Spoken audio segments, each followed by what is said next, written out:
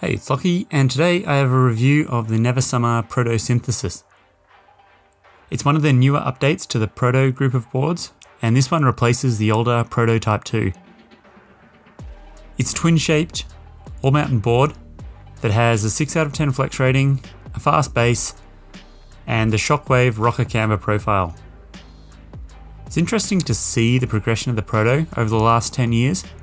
The first Proto CT had the original rocker camber profile, as did the Proto HD. Then the Type 2 came with a more aggressive ripsaw rocker camber, as well as adding an asymmetrical side cut. Now replacing the Type 2 is the Proto Synthesis, which has the Shockwave rocker camber and no asymmetrical side cut. If you look at it over the years, you'll see that the rocker section between your feet gets smaller, while the camber sections are getting larger and more pronounced.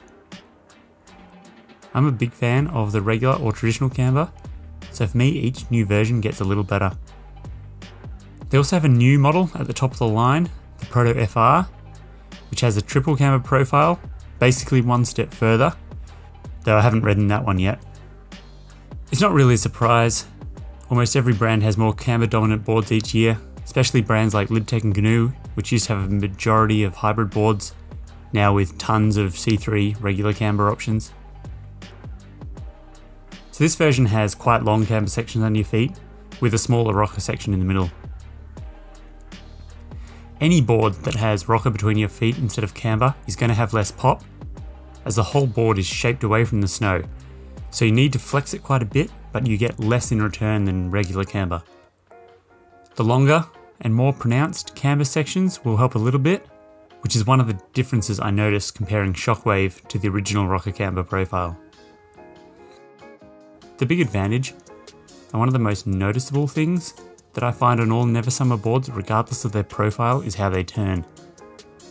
I'm guessing that it's a combination of the profile and the side cut, but you'll get really solid edge hold in all conditions, even when you put in almost no effort.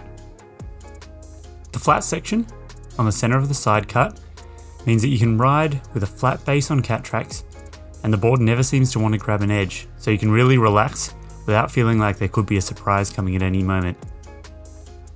All Neversummer boards have sintered bases, so they're all good to start with, though this has the better of the main two.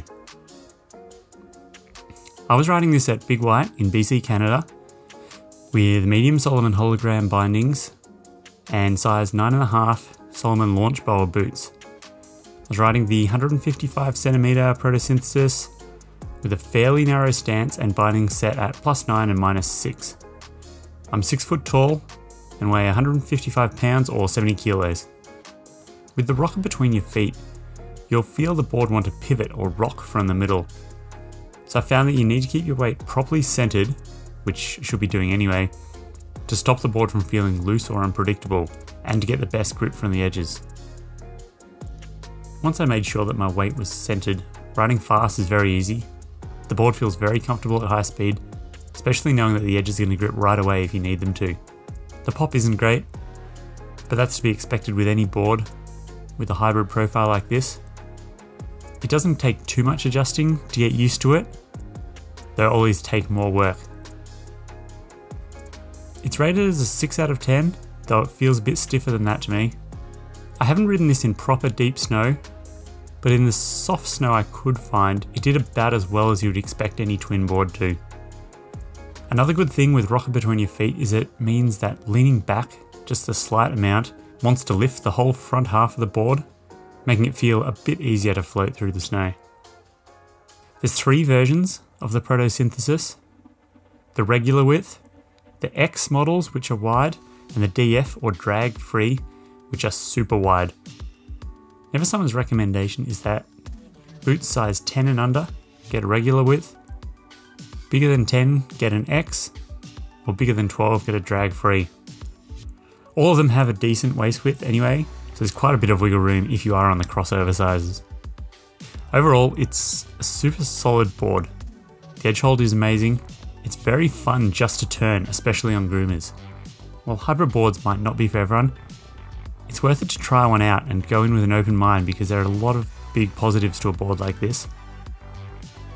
The build quality is really good, and they're very strong, but the retail price is high.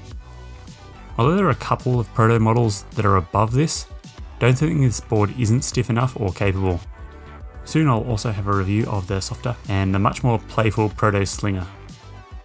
Let me know if you have any questions about this board, and search on snowboardrobot.com/search if you're looking for any new gear this season. It will show if any shops have what you're looking for on sale.